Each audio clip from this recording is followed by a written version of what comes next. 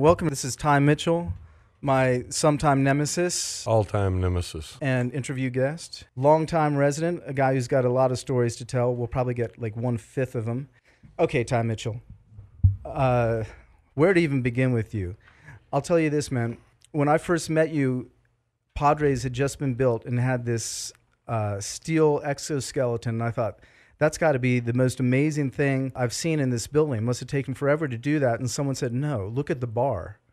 The bar is just like drove this guy crazy, and they pointed to you. So I know you do a lot of stuff. We'll get to whatever we can. But when I came to town, you were a builder. You were a contractor, but kind of in an artistic way, right? Yeah. You know, I've contracted all over the South and had my own company, and I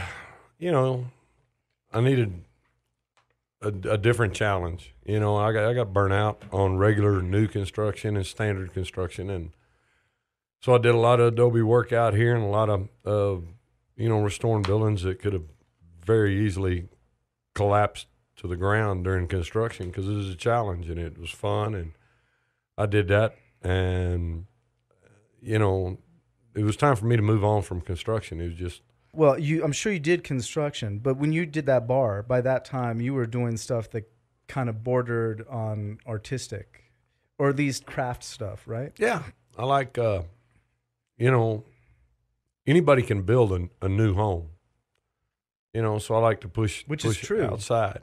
Well, as long as we're getting into that, I remember talking to you once about architects, and I'm a guy who loves building. I always thought that architects, especially when it comes to residences, were the least important guy on the job. And I know you told me once that a good builder can just have it on a napkin and make it from there. Sure. The last house I built here in Marfa was a burnt down adobe, and we did it off a napkin. It just kept growing and growing. But the contractor works directly with the money.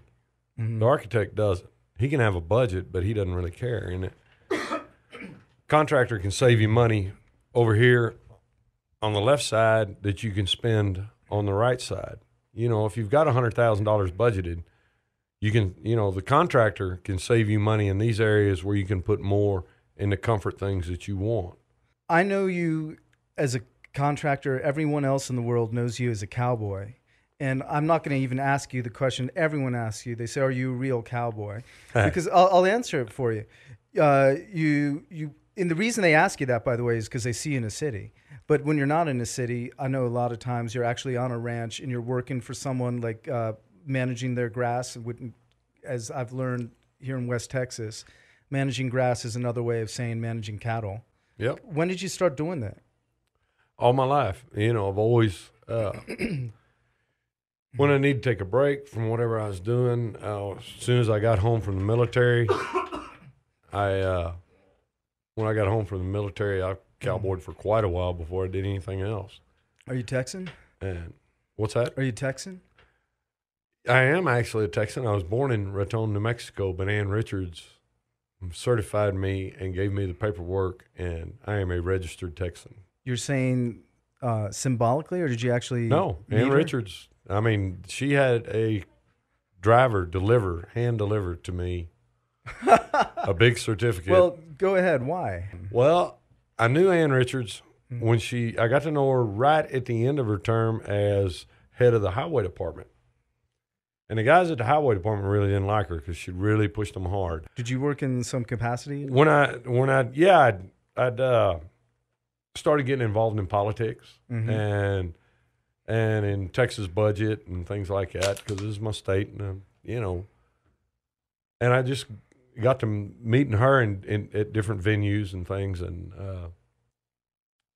so she was giving a speech to one of the highway department offices. She went to all of them, and she'd talk to all the guys, and she'd usually have the talk out in the garage or the warehouse of the highway department shop where they could all fit. And the highway department guys didn't like her a whole lot because she was pretty demanding. And there was one time she went and there was an old mangy dog in there, just looked like crap, but it was the shop dog, it was an old stray. And she was standing up there and she said, everybody was sitting there, and she said, you got a shop dog I see here, and he's just an ugly dog." And said, "Let somebody find dog. What's the dog's name?" And he's just dead silence in there.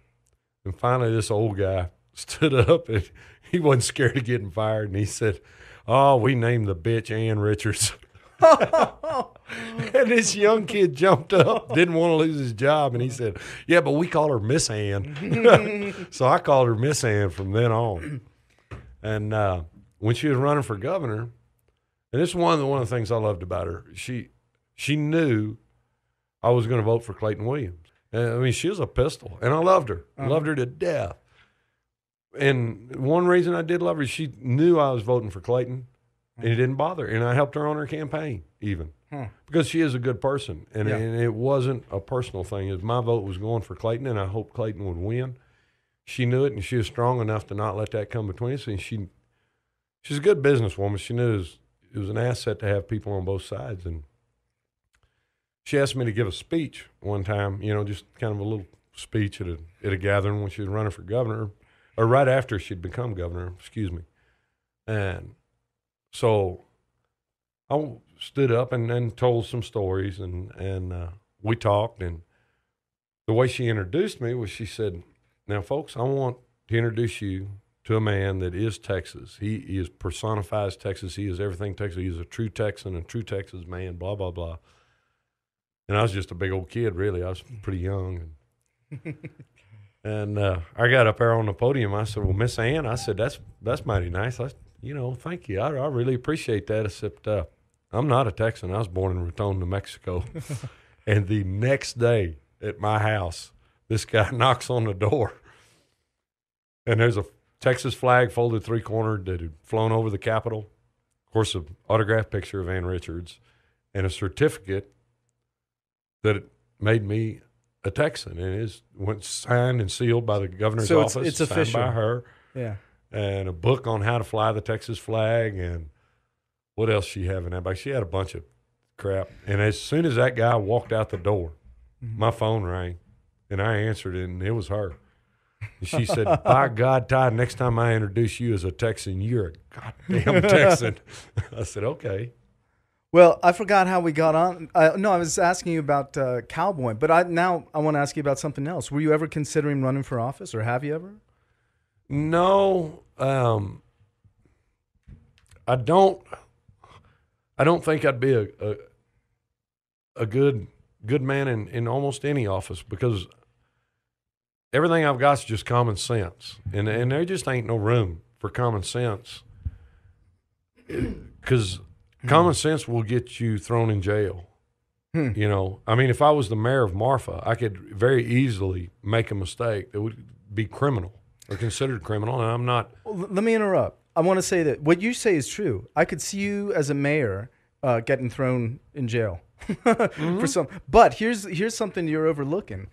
I could see also that if you ran, you would win. I'd love to, because I love giving back to the community. I really feel strongly about that, and I hope the more people who feel that way, the better the community is. And you do things in the community that don't necessarily benefit you. They don't need to benefit you. As long as they benefit something in the community, it eventually comes back to you.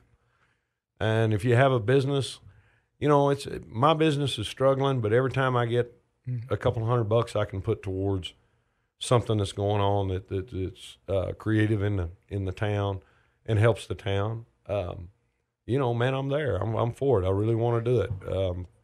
Fixing to start putting on soapbox derby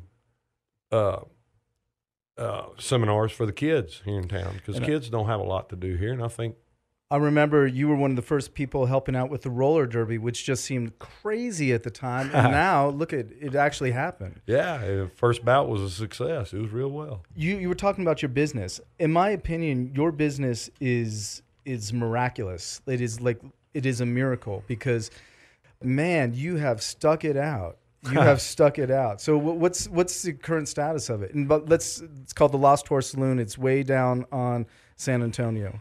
Yeah, it's the Alpine side of Marfa. Just knowing that a business,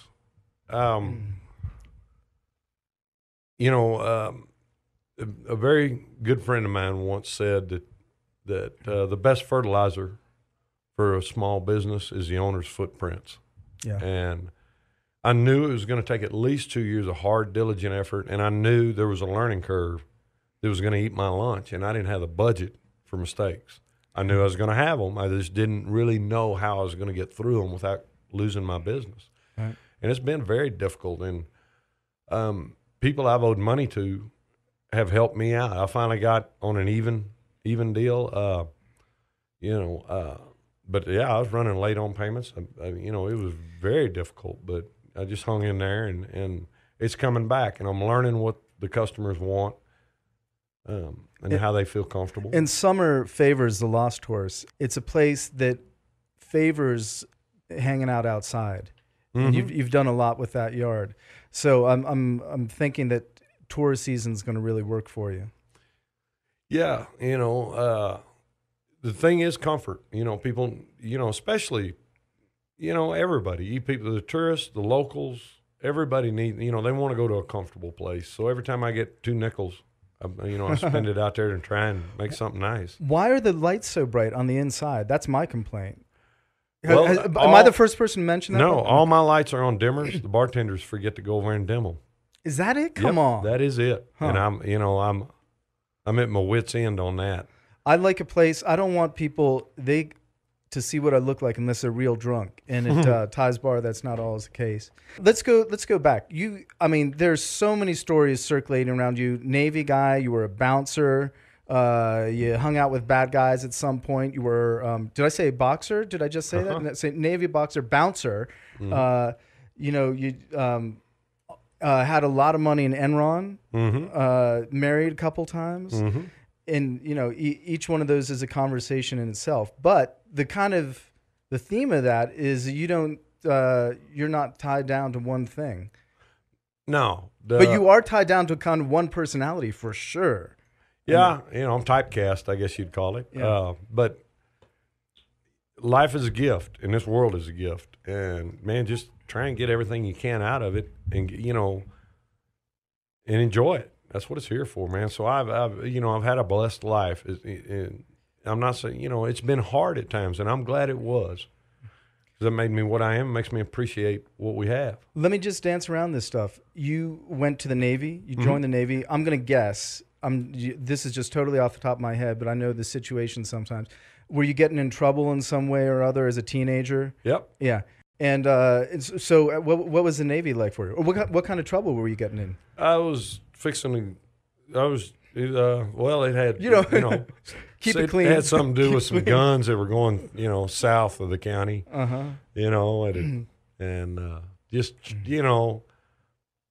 yeah, I thought it was glamorous. I thought it was fun. I thought it was, it was just young, teenage, stupid stuff. And I, I was getting in too much trouble. Did police say we'd like you to join the Navy? Did your dad say that, or did you just think, "Well, this is a good way to stay alive"? The district attorney and the judge said, they recommended. Yeah. How long were you in the Navy? 4 years.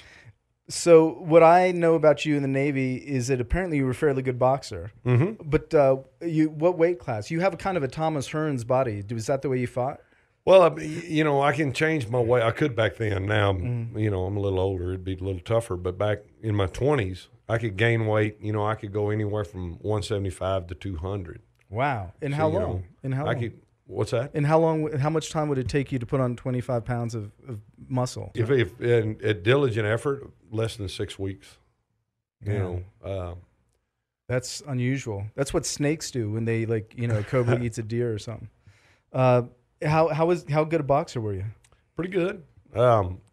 I didn't win the fleet championship, but I also didn't get to compete as much as I want to because we were in conflict the whole time I was in, so it was really hard for me. When were you? This is the Gulf War? No, right before the Gulf War. We were in El Salvador, Beirut, and Libya. So that pretty much took up my 4 years. Now, did you have any incidents in Beirut? I've heard that tossed around. Is that anything we can talk about? Yeah. I was on the Stinger missile program, so I was on land a lot for a Navy guy. And I wouldn't do it today. My country couldn't order me to do. And I'm not saying it was wrong. Mm-hmm. It's just I can't hurt people anymore, and I can't. I can. I just don't like to, and I'm not going to do it. It was, it had to be done, and it was done, and I don't regret it, and I'm not begrudging my country or anybody. War is a terrible thing, but that's why the military doesn't draft 46-year-old men, because we tell them no. War and marriage both favor young people because you got to be stupid enough to do both of them, Exactly. Or let me say crazy enough. Mm-hmm. I'm guessing a military guy who has some pretty good boxing skills and has known some crazy times would be a good bouncer. Mm-hmm. And was that when you got to Austin? Yeah. So what was that like? What were you doing there? Oh, it was fun. I was working in construction and working in the oil patch. You were a roughneck? Mm-hmm. Uh-huh. Yeah, roughneck for quite a few years. And then I went to operating heavy equipment, building drilling locations, and then doing conservation work for the Soil Conservation Office, building stock tanks and landscaping. And is that when you were friendly with Ann Richards? No, that was after Ann Richards. That was after Ann Richards. Just, I don't want to spend too much time on that. Tell me then what you were doing when you met her. Were you thinking of maybe getting into politics yourself?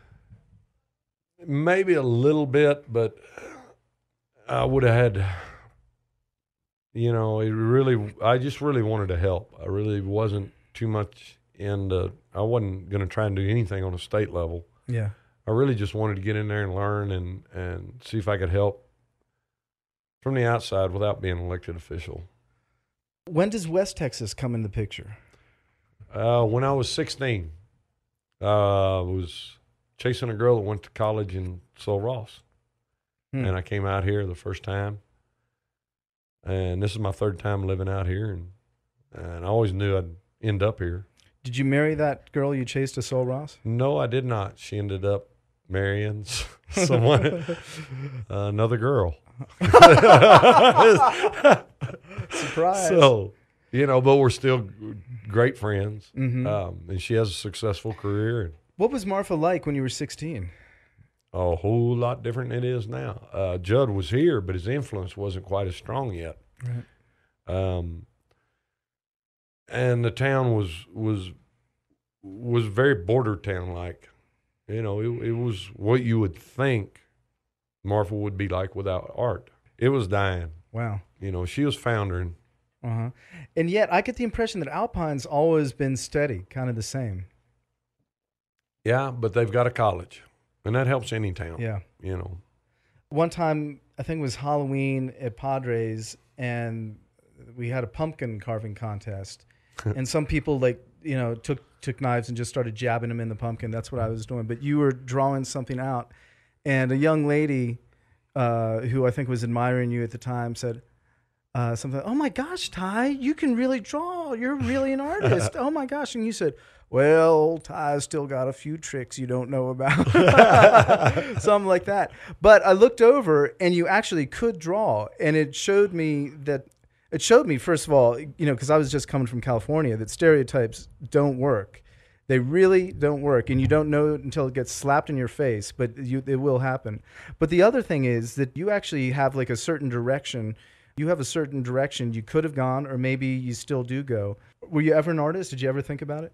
I won art awards when I was a kid, from photography to drawing, painting, sculpting. And I just kind of let that go by the side, wayside. It must have helped in contracting, right? Sure. Oh, It helps tremendously, especially when people want something outside the box. Yeah. You got to have creativity, and I love art and I love drawing. There's so many other things I love doing more. So I spent my time doing that. You've been married twice, but as I understand it, maybe both of them, but at least one, you were actually living on a ranch. Both of them. Oh, both of them? Mm-hmm. So was that part of your cowboying career? And that was Southwest Texas? Nope, that was over in Central Texas. one in Caldwell County and one in Bastrop County. Well, explain ranching to me a bit. You want to go where there's water. You want to go where there's grass. Because Southwest Texas seems like one of the worst places to be a rancher. It's the hardest, not the worst. It's the biggest challenge. And that's why I came out here to Cowboy. Central Texas, the grass is lush. If a ranch is 200 acres, they really think they got them something. 200 acres is what we put our horse on. That's our pens. Yeah. Out here. And it, you really got to do everything on horseback out here. And there's always the element of getting hurt or worse. And it's very hard and it's very difficult. And you have to be on top of your game to make money, for the ranch to make money that you work for. What's the career length of a guy who's working in a Southwest Texas ranch? I mean, you can't be doing that stuff too old. Sure you can. These guys do it till they die. I mean, they die out there on the ranch in their saddle or at their bunkhouse making breakfast. It's the hardest because to get the same amount of cattle, you need way much more land, and that means you got to cover that land. You got to be on a horse, and you got to. Is that what you mean by that? Yeah. But you can still make the money out of it. But you're not going to make a lot of money. So the good thing is the cowboys you meet out here are doing it because they love it. They ain't doing it for the money. Yeah, but are people still kind of playing the lottery, trying to get oil off their ranches? Well, every ranch wants an oil well, but there's some ranches that'll never happen. It's just not there. And the land's there. And as long as the land's there, there will be a cowboy sticking a cow on it. That's just what we do. Are you doing that still when you're not at Lost Horse? Are you ever not at Lost Horse? Yeah, I kind of took a 2-year sabbatical from cowboying to get this, to give the bar its true, just deserved. And but I still go when they call me. They're in a bind. They need some help. I'll load up and go. And then when the fires hit, of course, I was gone for 3 days and nights. Fire was a year ago, and I think you said you were called to save cattle, right? What was? Well, I wasn't wasn't told. I just did. I just. Oh, I thought someone actually kind of put up a bat signal and said, "Listen, I don't have enough people to save these." Yeah, every rancher did that, but every cowboy knew that without being told, and we didn't. We didn't go to specific places per se. We just went, and wherever we caught cattle or livestock or wild animals, the aoudad or whatever, in a trouble or trapped, we went to cutting wires and using our horses and pushing them into safe places. Yeah. And, and you didn't care, I didn't get paid because I didn't work for any of these ranches up here in Wild Rose Pass and Fort Davis and didn't worry about getting paid. I wasn't doing it for the pay. I was doing it because I am a cowboy. And at that point, you just do what has to be done. I want to shift gears a little bit. Okay. There are tons of different ways of being a cowboy. I was telling you about stereotypes, but the truth is when people come to this town, they take your picture because you look like one. And that turned into, I think, a movie career of sorts and also a modeling career. And also this kind of weird situation where people will just say, can you pose here? Can you pose there or whatever? It doesn't seem to bug you. No, because I've traveled around the world and I realized that, and cowboys are tough, and they seem intimidating and unapproachable. Yeah. When you see them, they're very hard people, but they're good people. It's just their appearance is very intimidating, and if somebody wants to take a picture or have a conversation, a cup of coffee or a beer, I ought to give them that. They've come a long way to this little town to leave some of their money that they worked hard for and enjoy themselves. And I want people to leave my town, say, man, I had a great time. And cowboys, like I said, can be intimidating. So I try not to be, and I try and accommodate them as much as I can. And they're always grateful for it. And I love meeting people. And, I was a mean son of a gun most of my life. And I woke up one day, I was in my early 30s. And I said, I ain't never going to be mean again. This is just, I wasted most of my life on that. What slapped you in the face to give you that? It was just that particular night you went to sleep and you woke up different? Or? Yeah.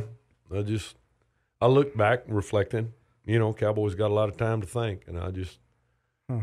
I reflected on my life and my prejudices and I got old enough that I realized I didn't have to be my father. I didn't have to be men that I respected. I can still respect them, but I don't have to be them, and I don't have to do the things the way they did. And, I got to looking at the world and the world's problems and local problems and just home problems and every problem. And I said, most of it's out of ignorant hate and just being mean or a bad person. I ain't going to do it no more. Are you, or were you then, a religious guy? No.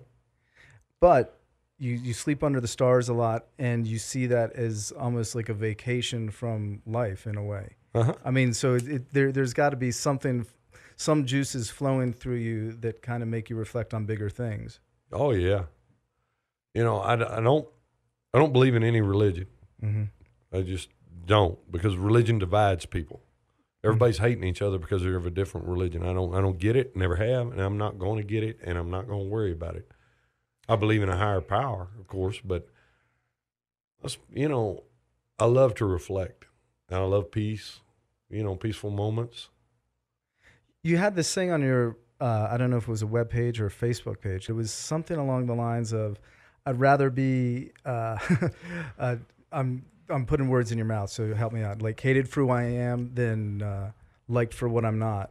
I'd rather be hated for who I am than loved for who I ain't. Yeah.